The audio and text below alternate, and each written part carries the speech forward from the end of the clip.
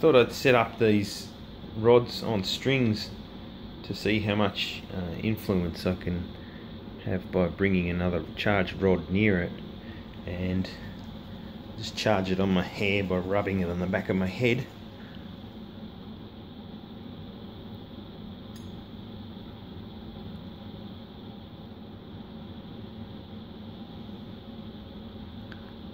Once they're both charged up, they sort of start to interact with each other like that, and they'll lock into a sort of a frequency as they start to spin around.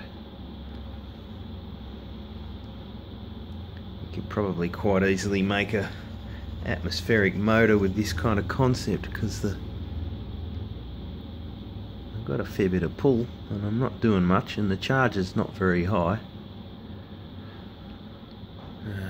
Electroscope here, just get an idea of the charge is barely registered. I'll just give it another good charge up.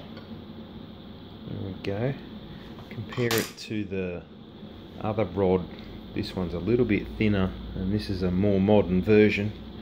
These are the antique ones, the B-Col branded ones. This stuff seems to hold just as good a charge as the old stuff.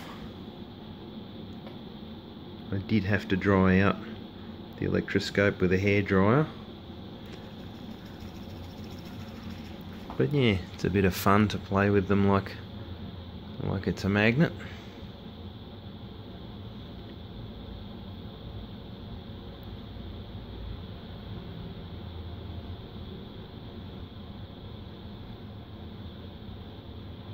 I'll do some more bending water next. I want to show you what three of the rods together, how it makes like a triangular field.